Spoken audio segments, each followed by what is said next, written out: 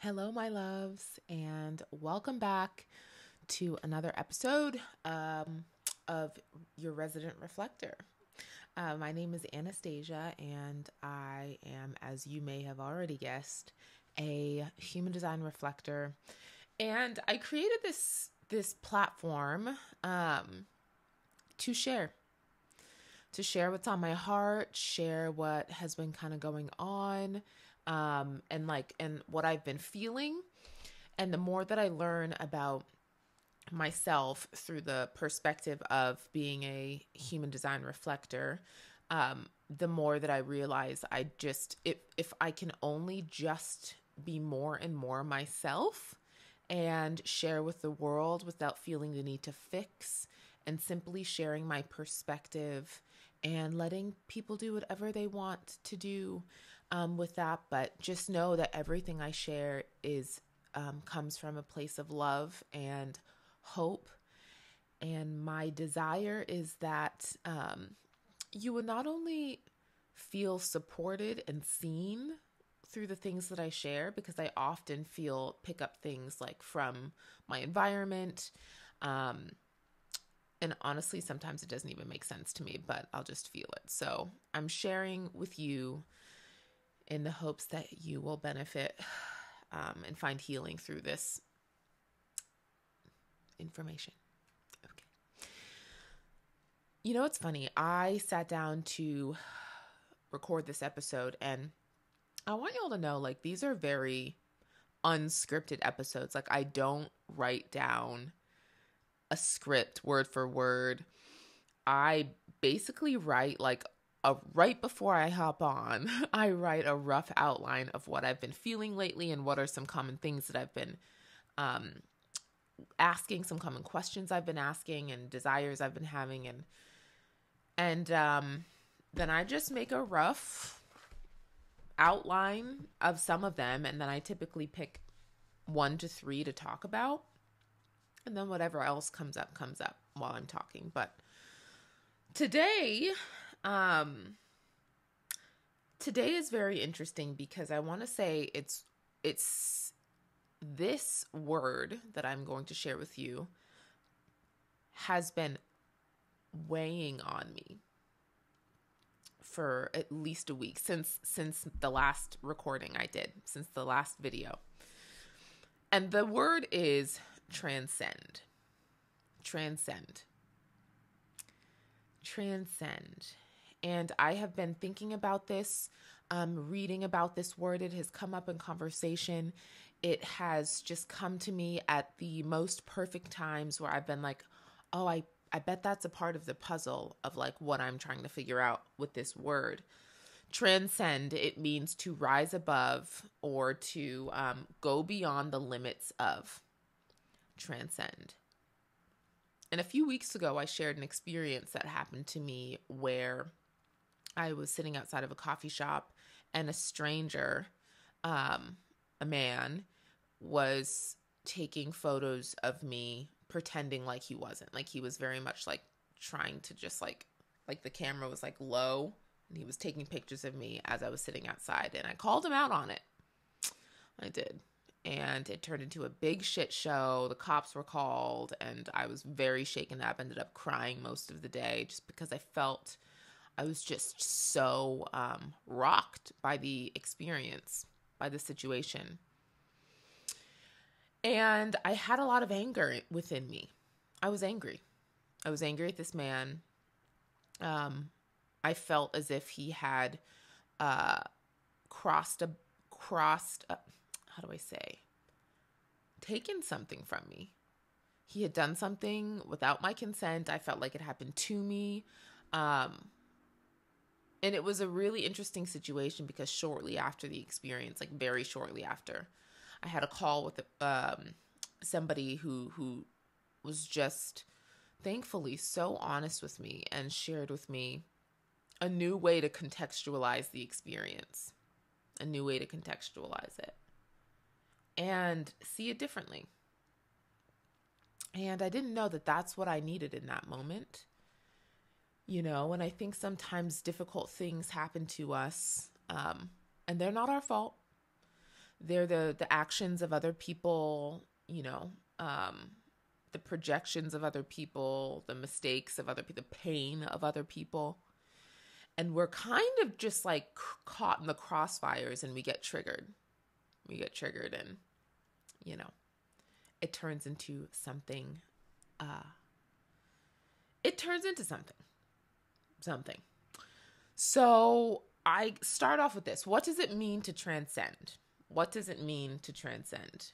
And I kind of just alluded to it, but simply put, to me, at this point in the experience, it means contextualizing a situation so that you rise above it. You rise above it, contextualizing your experience. And in order to do this, forgiveness is crucial. Forgiveness, right? I used to think that forgiveness meant, hey, yeah, I guess what you did to me doesn't matter anymore, so you go your way, I'll go mine. And hopefully I can repress this. I can repress this and act like it never happened. That's truly what I believed forgiveness was. I believed forgiveness was very much like, I guess I'm supposed to do this. I don't really want to. But if I say the words, I forgive you, then maybe eventually I'll mean it. But I don't actually mean it now as I'm saying it. So I'm lying. Yes, I'm lying. But religion tells me to say these words, so I'm going to say them. I didn't quite understand what forgiveness really was. And the more work that I've been doing personally, spiritually, emotionally, all the lees. Okay. The work that I've been doing is teaching me that forgiveness is more so about choosing to, I'm going to do a little, put on the lens of unconditional love. That's what it is. Forgiveness is more about choosing to enter into the spirit, right? To like transcend our mortal conditioning, to transcend our mortal emotions, to transcend our ego, and to enter into this spiritual plane that we all have, right? To transcend the mortal, the physical, transcend it into the spiritual, and see that person through the lens of unconditional love. And if you can see that person and, what's the word?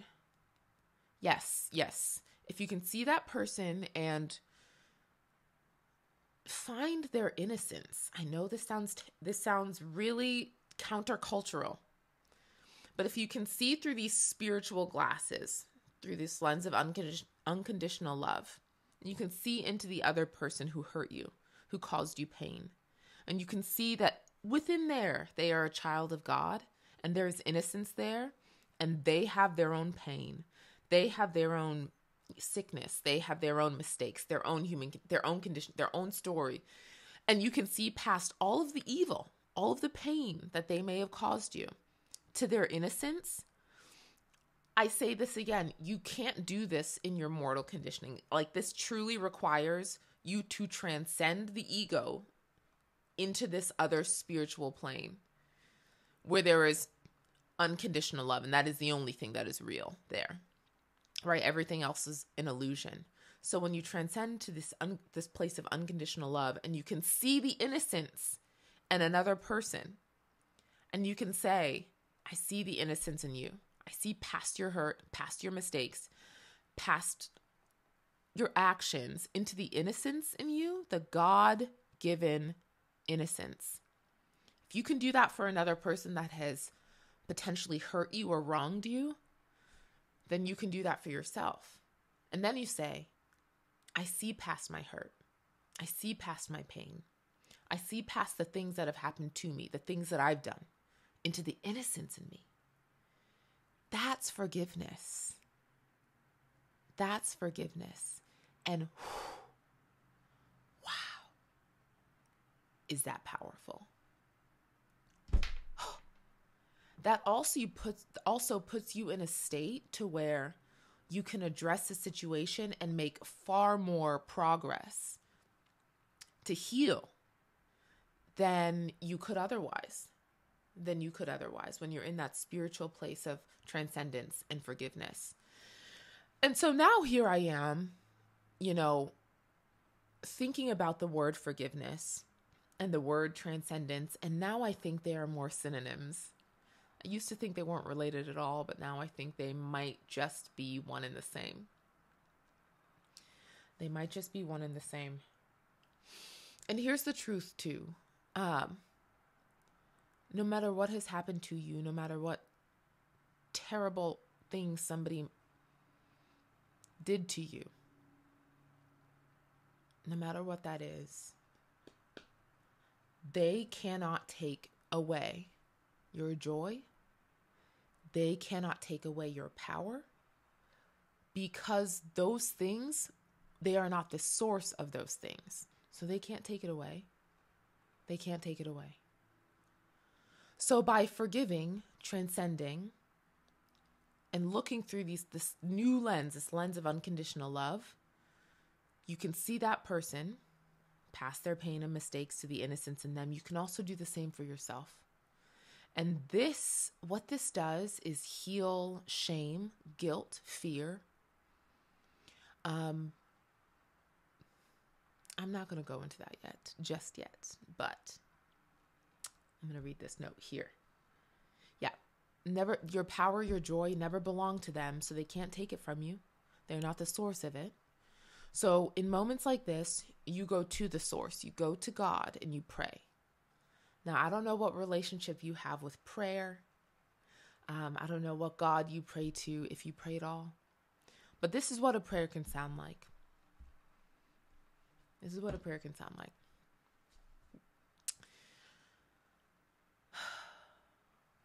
Lord, I am angry. Insert emotion. Lord, I am pissed off. Lord, I am hurting. Lord, I'm mad. I'm resentful. But I'm willing to see this experience another way. Will you show me another way to see this experience? Will you help me see this situation differently? Period. And you just ask for help. You're saying, this is how I feel now, but I am open to, I'm willing not to be angry. I'm angry right now. I'm willing not to be. Will you help me see another way? And this, you can insert any emotion that you feel in there, especially the lower level emotions, the denser emotions, the fear, the shame, the guilt, the anger. Those are the things that we want to transcend, and that is how we do it. This has been heavy on my heart for a while. I'm so happy that I could share it with you. And please, in the comments, leave your thoughts. I would love to hear. You can also find me on Instagram and share with me how this episode spoke to you, what you learned. And until next time, love you so much, and I'll talk to you soon.